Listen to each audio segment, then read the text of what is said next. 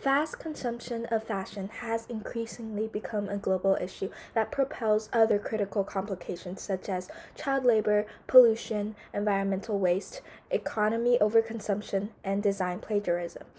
Introducing the word instant style, the idea that being in style is constantly changing, causing so many issues that needs to be addressed so we as consumers can be more critical when buying and consuming. Zara completely changed the fashion game by combining two techniques.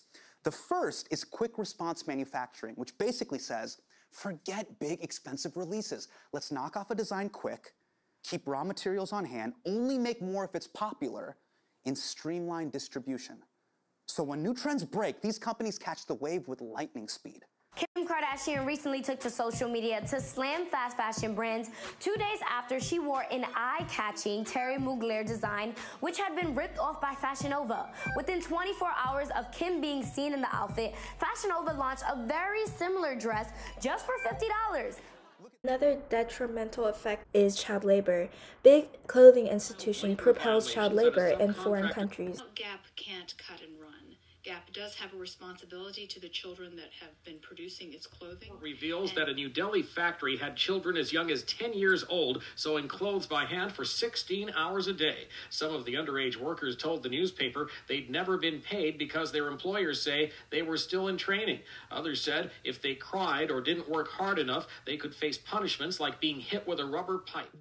Child labor has always been a critical issue. However, with instant style, it has only become worse since companies are in need for children with low pay and horrible environments to keep up with their consumers' shopping habits. The situation is bad. Fashion is currently the second biggest polluter of the planet after oil. Polyester, which is a petroleum-based fiber that requires large amounts of fossil fuels for manufacturing.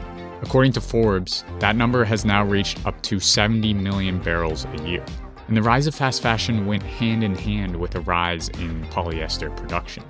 Now polyester manufacturing for clothing far outpaces other common materials like cotton or wool. The fashion industry is now the 8th most polluting industry in the world in terms of greenhouse gas emissions, and is responsible for 92 million tons of the world's annual solid waste. I'm wearing everything you own. Oh my God! Declined. Can you try again? Really declined.